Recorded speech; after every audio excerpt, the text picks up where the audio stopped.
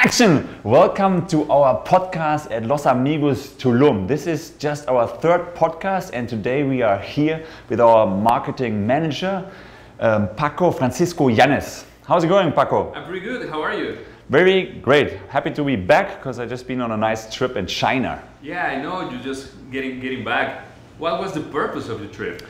The purpose was to fly like a bird, because I visited a very special company there. It's called IHAM. It's one of the most sophisticated, most innovative companies in the world, because what they're doing right now is they're developing the first autonomous and 100% electric, and that's why zero emission, flying passenger drone.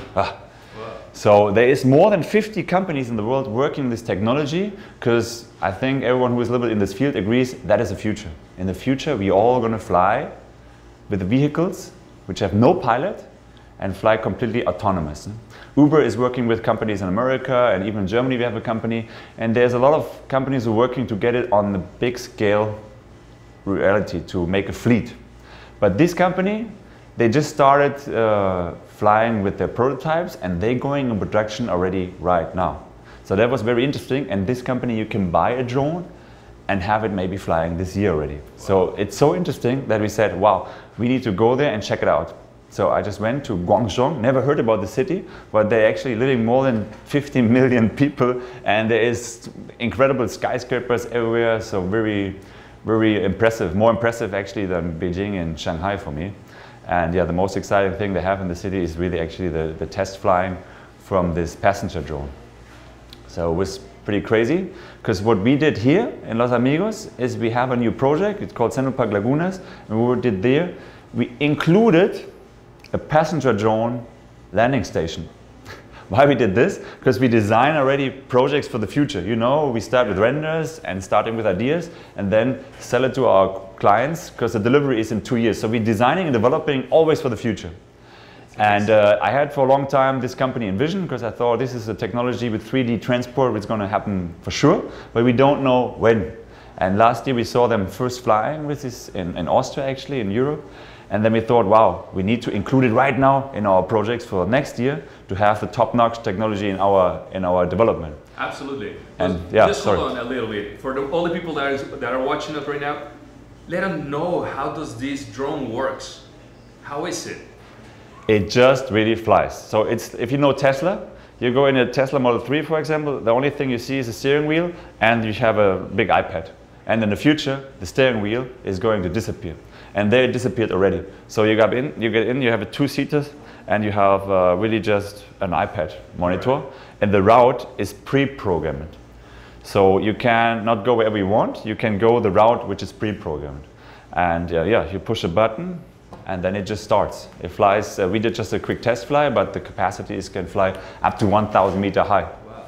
And the feeling is... And the speed? Speed is up to 120 kilometers, so about 70 miles or something. So yeah, it has a range from about, right now, like 25 minutes flight time.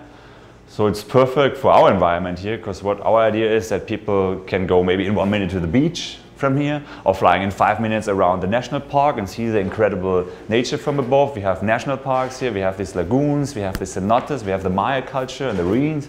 So there's a lot of great things which you can see here from the area, and you're not bothering anyone, because the most of the area is here just jungle and ocean. Because the next step for these companies is to go in urban environment where they're going to want to take over the mass transport. But this is like still a few years out, but to fly the drone in reality, just 1 or 2, this hopefully is going to be reality starting next year. That's amazing. And still, the drone is completely safe, right? It has like a... How many engines does it have? Yeah, that's a good point, because safety was the first thing this company was focusing on. Because I think one of the co-founders or something died in a helicopter accident. And they thought, wow, a helicopter is actually pretty dangerous. There is just one motor with a combustion engine, so it's contaminating, makes a lot of noise, and it's pretty dangerous, because whatever happens in this mechanical thing, then it just falls down. So these passenger drones, they are designed first to be 100% safe, to never fail. One thing you have to have, I think, to have a really, you never get 100% safe, but to get to 99.9999, you have to eliminate humans. Humans are never, we make a lot of errors. So to have a system working almost perfect, you need to eliminate humans, and that's what I did. So from the beginning, it was the concept was without humans and just autonomous. And what they have 8 arms, because you know maybe drones we have here, the little drones, they have 4 arms and just 4 motors. They have 8 arms and 16 independent motors. Wow. So instead of a helicopter, a traditional helicopter has just 1 motor, who has a lot of potential to fail. And here you have 16 electric motors, where each independent is almost very impossible to fail, because just a few parts. Electric motors are pretty easy technology. And even if half of the motors fail, the drone flies still perfect. So you have like, everything is 8 times double secured. Wow. Yeah. So there are 2 engines for each arm. Exactly. Wow. Times 8, 16 motors. Wow. So you're pretty good. And the drone doesn't fly if something is with 1 motor not in order. It doesn't even start. But like I said, even if you're flying and you have 1, 2, 3, 4, 5 motors problems, you're still good. Wow, amazing. Yeah. Amazing. So this is the future of mobility. Yeah, this is, I think definitely it's the future. That's why so many companies working on it. And EHAM is really on the forefront, because they're the first company who actually fly. So they flew in Europe, they flew in China. They have already more than 1,000 orders for drones. So they're starting production lines right now. Wow. So they are, for me, they are the Tesla of the drone industry. So they are already flying it in Europe and in China? The test flying. So they have cooperation with Austria, with the government in Austria, and did test flying already. And they're working right now on the regulation, because this is actually the hardest part, to get the regulation. Because actually nowhere in the world there is a regulation for autonomous air vehicles. Because it's something which is just about to happen. But it's definitely the future. So what you have to do is you have to have the legislators flying the drones, getting to know the technology, have the approvals, have all this proven concepts. So you have to have 1 million flights, seeing hey, everything is good. In China they do the flights inside of a tsunami, inside the darkness, inside all kind of weather conditions, so that you're always completely safe. Yeah, that's all happening right now. And yeah, it's pretty exciting. How was your relationship at the beginning with EHAM? I mean, how do you get in touch with them? I was just a fan. I watched a lot of companies. Even Germany is a company who is in the drone development, but they want to do it on big scale. So never they're going to fly a few drones, just prototyping. But this company, I know the idea is to have a lot of people flying a few drones here, flying a few drones there. And this strategy to go to market is, I think, very clever, because you need to get this technology close to people, that they can see a drone, fly with a drone, and get used to it. And some other companies, they're just working to get mass production and have like 10,000 drones flying in the same way. But this is maybe with companies like Uber, and not includes companies like we are here. And so I was just a fan, and as I saw, wow, they're ready to go to market, I wrote them and said, hey, we would love to integrate this technology in our company here in Tulum. And I know you're just prototyping right now, but how far away are you to going to market? And I say, hey, we're looking for a partner in your market, and if you want to be our partner, you can have one of the first drone systems flying in Mexico. And we said, oh, that's fantastic. So we flew there, saw the concept, made the flight and everything, negotiate, and now we're ordering the first drone. And let's see, they're starting production right now, and maybe between 4 and 6 months, we are ready to get delivered the first drone. And then it gets really exciting. Yeah, because that's something very important for all the people that are watching us right now, because many of them maybe are just thinking that this is like insanely from the future, that is not a reality yet, but it is coming to Tulum. Right. It is the first one in Latin America, I believe. It's one of the first on the entire planet, and in Mexico definitely the first. So yeah, I don't know what in the rest of the country of Latin America, yeah, probably you're right, probably the first in Latin America. And that's why we are so exciting about it. You know, we have a lot of technology. We have the first, the aeolic system we have here is the first in the entire country. The smart flow system we have the first in the entire country. A lot of treatment plant technology we have here is the first in the entire country. So we love to be on the forefront, because we love to show our market, this country, or the entire world, what is possible today. No? And as a developer, you're not developing especially these technologies, but you take all the technologies in the world available and make something really great out of it. Mm-hmm. So this technology combines perfect with our developments, because we have already here the Teslas and the Tesla charging station, the electric charging station, because mobility was always connected to developments. Because how do people get to the developments and how can they leave? They come with cars or with planes or with trains or with bikes, so they come somehow. And we loved electric cars already because we said, hey, if people are here, they always discover the area. And the best way to do it is actually by bike. But the second best way to do it is if they go with car, because the ruins from Koba, which are fantastic, they're like 30 minutes from here, so people take cars or something. It would be amazing if they take electric cars. And then they can charge the electric cars right here with one of our, we have the biggest solar plants all over Tulum. So the energy comes from the sun. So people and guests in the area they just move around by sunlight energy. And it's fantastic because we get a lot of sunlight here. And now with the drone, you bring it literally on a completely new level. And that's what we're excited about. Because flying actually a drone is 10 times more efficient than an electric car. Because the same energy gets you 10 times faster forward than with the electric car. That's amazing because this nature is going to be preserved. And that's the most important thing. It's literally a different perspective.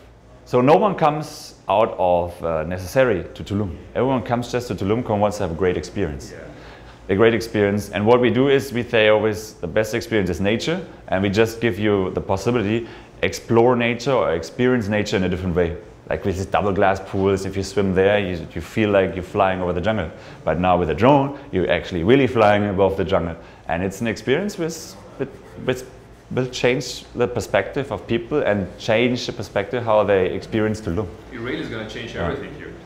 Yeah. How long does it take to get fully charged? Depending on the charging stations, like the Tesla, we have a charging station here for 100 kilowatt battery who charge a Tesla in 3 hours, but if you would have a fast charging station, it's in 20 minutes. And there's the same, they have normal charging station and fast charging station. I think the fast charging station is under 1 hour. But depending how much voltage, how much power, how much kilowatt power you put in the charging station. So maybe you get it down later to 20 minutes or something. But you're usually not charging it from completely empty to completely full. Yeah. You always have a range because you don't get back to your port with almost zero battery. You come like, have always a buffer like 20–30%. And then to charge it from 30% to 80 or 90% again is like half an hour or something.